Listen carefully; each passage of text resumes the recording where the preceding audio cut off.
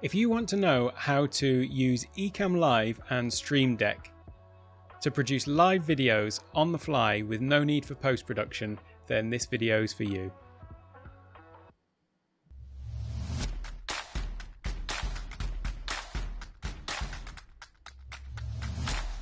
Hello and welcome to Take One Tech. My name is Alec and today I'm going to be talking about Ecamm Live again and also how I combine this with Stream Deck to produce these videos. So one of the sort of prerequisites of actually beginning this channel was that I had to get all of the editing side of things out of the way because it's frankly not something I enjoy, and also I tend to make it difficult for myself. If I know that I am going to be able to edit, then what I'll tend to do is retake things. And so the whole point about this is that I'm able to sit down and record a video from start to finish with next to no editing. Occasionally, if my little 2-year-old runs in or something, I might cut that out. But in general, it's a sort of start to finish, including all of the titles, any animations, any music coming in and out, any graphics and things like that. And for that, I'm using the software Ecamm Live. So I thought what I'd do today is just run you through the process really of how I make one of these videos so that you can see for yourself how, well, frankly, how easy it is. And then hopefully it'll also give you a bit of an understanding if I seem to be fumbling over my words sometimes.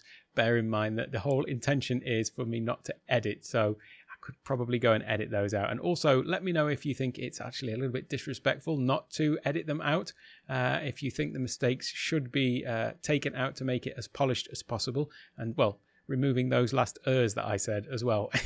I'll pretend that those were intentional to prove a point. But okay, so what I'll do now is I'll show you my screen and you'll see the interface that I have with me. So here we go. This is what I'm seeing now, and I've basically got a view of the output here, and then I've got a couple of panels down the side and at the bottom. There is some other functionality in Ecamm Live, but I won't go through that all today. This is more really just sort of my process and what I'm using at the moment to produce the videos specifically on this channel really. So I've got a number of different scenes down the left-hand side here, and then I've got some overlays, and I'll obviously discuss what all of these are. Then I've got some camera settings here, some sound effects, and something to just monitor my levels so that I don't do the whole thing and realize I was on mute like I did the other day. So anyway, getting back to it, I've got a series of scenes here down the left-hand side. As I said, they're the scenes that I use. So for example, the one I'm on at the moment is actually main one. If I click back to titles though, what you'll see there is it will run through that title sequence again. And this title sequence was done in Keynote. So I'll make another video all about how exactly I did that and have all these animations timed and so on. I've used Keynote. I could have used something slightly more advanced than that probably, except that I didn't really have the skill set. I could have learned it, but I just didn't have the time, because the whole point about this channel for me is it needs to be a sort of minimum viable product. So just getting something out there and starting to get into the routine of it, because a sort of ulterior motive of all of this is that it is actually practice for me to create some content for another course that I'm creating, which is sort of unrelated to tech really, but I'm not going to use this channel as a place to pitch all of that, so it's kind of like a work in progress, I guess. So anyway, I use Keynote for the titles then, because that's what I had to hand and it's what I knew sort of inside and out. So I'll do some videos, and when I do, I'll post a little link up into the which corner, that corner, and yeah, show you how exactly I've done all of these animations. You can see obviously there is a bit of a sort of branding going on here, that they all look quite consistent. So I also have another one for when I'm doing a live stream. So this looks like this. And yeah, so I've got a countdown timer which is done in Ecamm Live itself, but then the rest of the background and this little sort of animating thing here is done just as part of the animation in Keynote. So then, as well as the title sequence and whoops, didn't need to trigger that one again, the main scene, then we've also got another one which is just basically the main scene slightly zoomed so that it's breaks up some of the monotony perhaps of a static image. It's good to have a little bit of movement in there sometimes. And then I've got the obligatory, don't forget to like and subscribe. So yes, if you do find this video useful and you would like to see more, then go ahead, click the like button, leave any comments, ask any questions. And then yes, turn on those notifications so they get notified of any other videos. I will be doing a lot more videos specifically on Ecamm as well, because there's quite a lot to cover and it's something that I'm using quite extensively at the moment. So I just want to share the sort of things that I'm doing, which may be not exactly the standard way of doing things, but I found a few little ways around some issues that I was having. So yeah, there will be a link up into the top corner again to the whole series of Ecamm videos that I do. There's only a few in there at the moment, but I'm going to be building that out over the next few days and weeks and so on. So the next one that I have is a screen share, and here we go. That one is now sharing. This is actually my secondary monitor.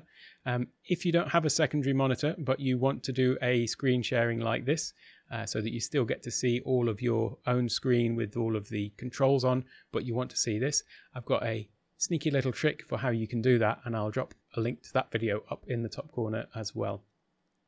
And this panel here sort of gives the game away about the other half of this this video really, which is all about Stream Deck. Now, if you haven't heard of Stream Deck, what I'll do is I'll switch now down to the top-down camera, and you can see it here on my desk. So let me just come out of demo mode a moment, and I'll go full screen.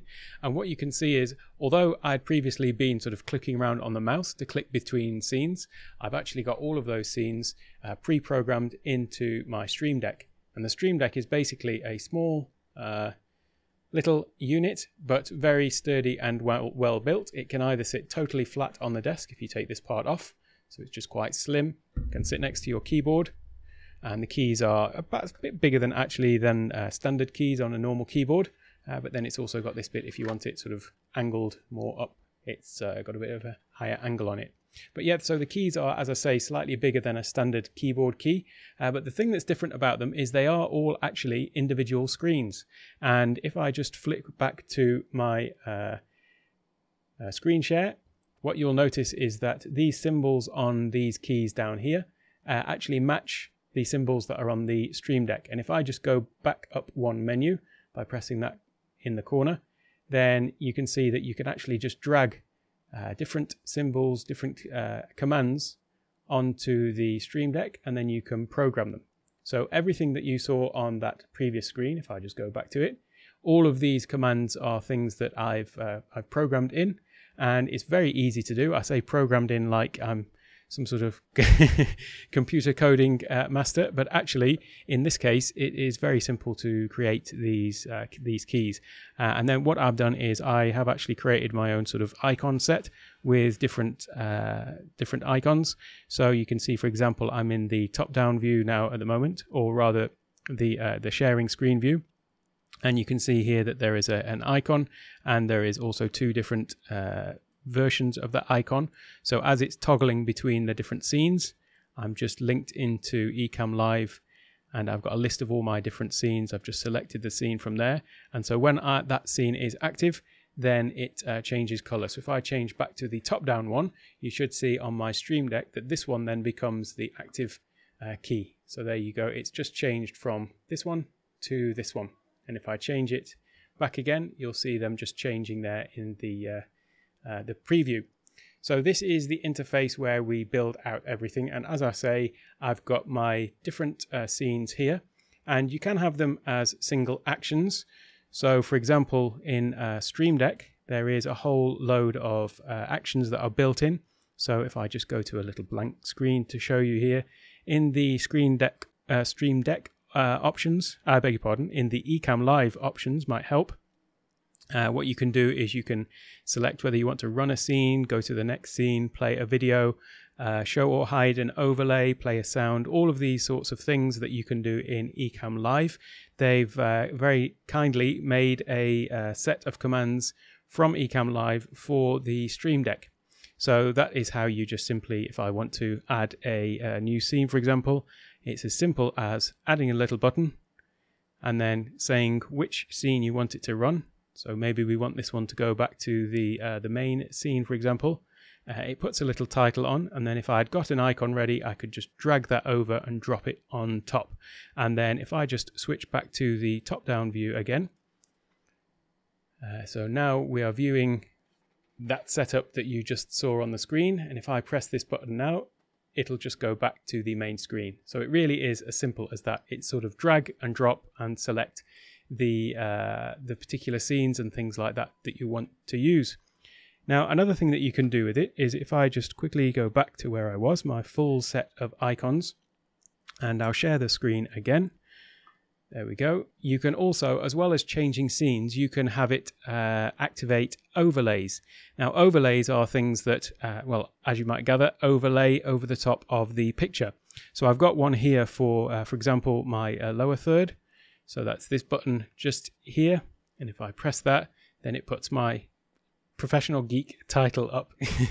And then I've also got another one for example, my Buy Me a Coffee link. So if I put this one up here, then this will pop up my Buy Me a Coffee link. And this one, when it comes up, beg your pardon, there we go, just took a little while to load. So that is actually a dynamic link that is coming from a URL, actually from Buy Me a Coffee.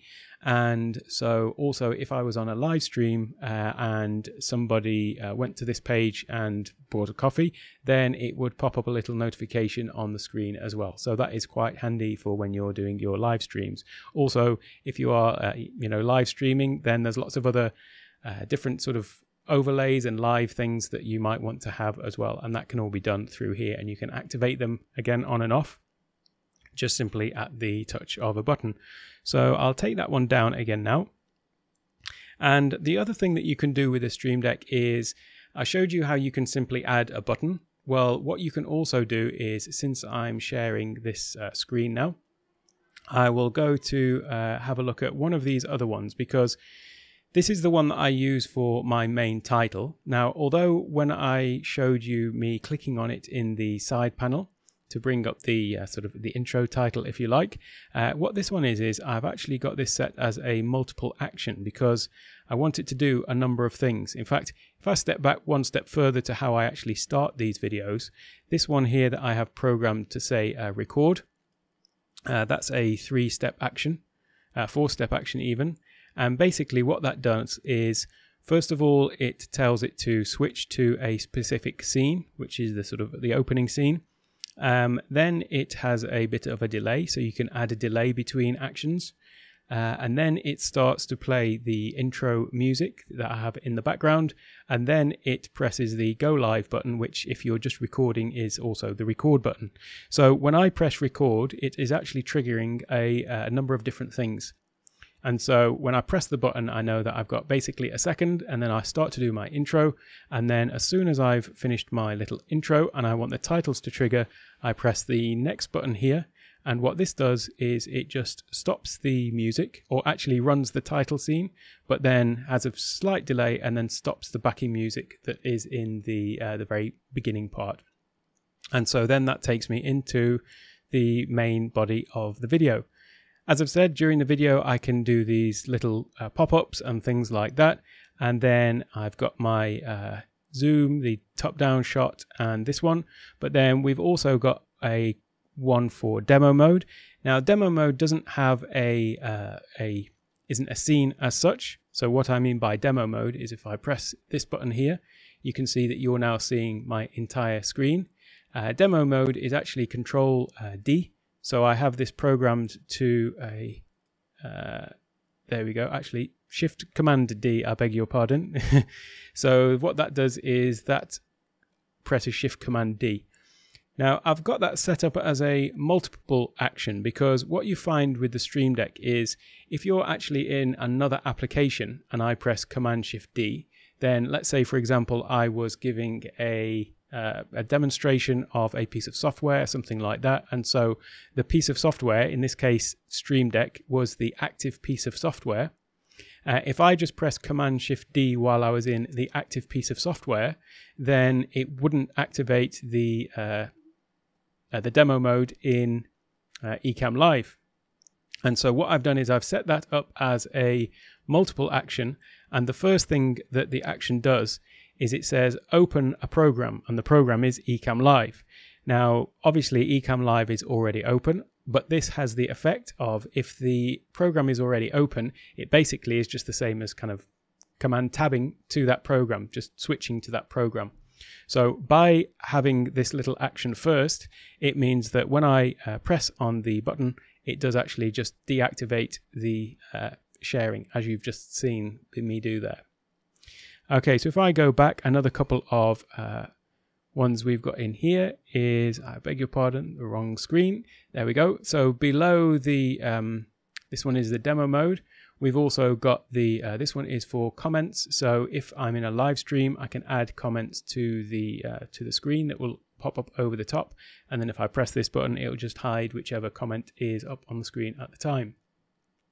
I've also got the series of 1 to 10 because I do have a number of sort of top 5s, top 10s, things like that lined up.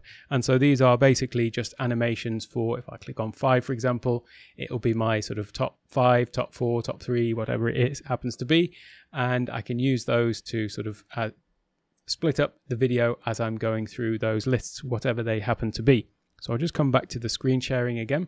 And another reason for actually having a graphic like that instead of just saying next on the list is that it does make it easier if you are sort of scrubbing through. So I know when I've watched these sorts of things before, it's kind of nice to be able to just scroll through and see exactly where the next one is, if they haven't actually put markers in their video, that is. Okay, so the other ones that we've got on here are, I'll just come back to my sharing again. There is another one here called Hide UI, and that basically, when I'm looking at the window, pressing that just takes all of the peripheral little switches and toggles off the edge of the preview. So normally you wouldn't actually be seeing this, but I would see it when I was viewing the screen. So I can click this little Hide UI button here. And then I've also got a pause and finish button. Now, I have actually got the finish tied into my end sequence, which you'll see at the end. But for that one, I just press this button, which is watch another video, because you'll see the animation that comes up is the sort of end screen where I sign off, and then they have the other videos that can be watched, and then that actually just ends the video from there as well. But we also have a pause and a finish button here. That I can use to sort of pause halfway through, and sometimes if it's not a thing with a specific end screen, so for example like on a live stream, I may just click the finish button here instead. Now these ones are the only two buttons that I can't actually change because they are the default buttons from the Ecamm software, and so they're the only ones where you don't actually get the opportunity to sort of change for the two different things. In fact, I do beg your pardon, that's not quite right. You can change the icons, however, the writing that is on them changes depending on what you're doing. So either this one now says finish, however, before you go live, if you've got your Ecamm Live set to record, then it will say record, and if you've got it set to go to a streaming platform, it will say go live. Okay, the other two that I have on here at the top, these are just shortcuts for me to switch between desktops. So I have a number of desktops and I can switch between them if I'm showing different things. In fact, that's probably a good opportunity to show this, which is my website. So if you go to my website, take1tech.io, you can find links to videos, although obviously you'll have those from YouTube, but then you can also find links to things like my podcast, my blog, and gear, where I list all of the gear that I'm using and generally anything that I've talked about on the channel, really. So if you do want to go, if you do ever miss anything on a video and you can remember you saw it here but can't remember the video perhaps or exactly where it was, then you can probably find it by going to my website and just clicking on gear up there. Okay, so that was another one. Now if I go back to here, we have got one other thing that I tend to use, which is these ones down here, and this is basically, I use this one. This is called Pro Mouse. So if I click on this button, then it should load up my Pro Mouse, which is this thing here. And it's just a little menu bar app. And what this allows me to do is to highlight the screen. So if I'm using this for demonstrating a piece of software or something like that, then it's a good idea for being able to highlight things. The one next to it, so this is just this one here, This one, the magnifying glass, allows me to obviously magnify. So maybe I should have looked at that at the beginning to be able to show you all of these other different icons down here. And then the last one on the top here is this one that looks like a spotlight, which is, as you may have guessed, a spotlight. So you can spotlight the screen. So these things all really help with being able to demonstrate things on screen. And yeah, it's just a little app in the top of the menu bar there, Pro Mouse. I forget exactly how much it is. I don't think it's more than $20, something like that, around about that price. It does actually have drawing features on it as well. So if I open the preferences of this, seeing as how we're here, I might as well just show you. So it's got some preferences in terms of, you know, you can change the color of the sort of halo. You can change the level of zoom and things like that, and the spotlight and the color of the background. And then it's got some drawing tools as well. And then there's a series of shortcuts. So you can, if I just quickly activate it, you can do things like drawing on the screen. I don't actually have those shortcuts in my Stream Deck because I've got a telestrator set up for drawing on the screen, but I'll save that one for another video because it's, yeah, that's a whole another thing in itself. So if I just go back to my main view by pressing my Stream Deck there, and then I should actually get out of demo mode. So sorry if that's made some things a little bit hard to see there. Yeah, and so that is basically an overview of how I use the Stream Deck. It's a really solid piece of equipment. It feels really sturdy. It's got a nice sort of braided USB wire on the back as well, so it does certainly feel very durable and has a nice sort of weight to it on the desk as well. It's got a sort of fairly sort of rubberized bottom here as well, so it doesn't tend to stick around to move around. You know, once it's on the desk, it's pretty solid and stays in place as well. Now, all of the icons that I've got there, I'm going to make available as a sort of a download for a template pack. I haven't got around to it yet, and what I want to do is, you know, these are actually all in my sort of website colors, so props not going to suit everybody. So what I thought was I could just make a sort of a few sets of them with different colors and things like that, and then make those available for downloads. I'm going to do a whole series specifically on the Stream Deck because I don't just use it for this. I use it also for things like Excel. So for example, I've got a whole load of Excel keys and macros programmed in there, and I use it for all sorts of other things. I've even been gone to the extent of making myself a desktop calculator as well. So I'll perhaps do a little video on that. That's probably a bit of a one of those things that's a bit of a waste of time or a time sink, but I've got that linked into the calculator on the desktop. So sometimes it's nice to have a big clunky desktop calculator, isn't it? So it just links in with the Mac calculator, and yeah, there's no end of uses for the Stream Deck, and so that is going to be another focus of this channel, is how I'm using it for lots of different applications. And then obviously I'll share all of the sort of icon packs and things like that that go with them if you fancy making those yourself. So I need to just get back to my Ecamm Live menu, and then yeah, that's about it for how I'm using this with my Ecamm Live, and how I do all of the production from start to finish using the Stream Deck. And that allows me to do it in one take and get a 30-minute video done in 30 minutes rather than faffing about for 2.5 hours and then having to spend another few hours editing it, because like I say, this is not my main drive at the moment, and so it's just a case of trying to fit these in the morning or in the afternoon. So that's all for now. With that, I shall press my outro button here, and we'll go over to the last scene. And thanks for watching. I hope you found this useful. I'll see you in another video. Check one of those out up in the top corner.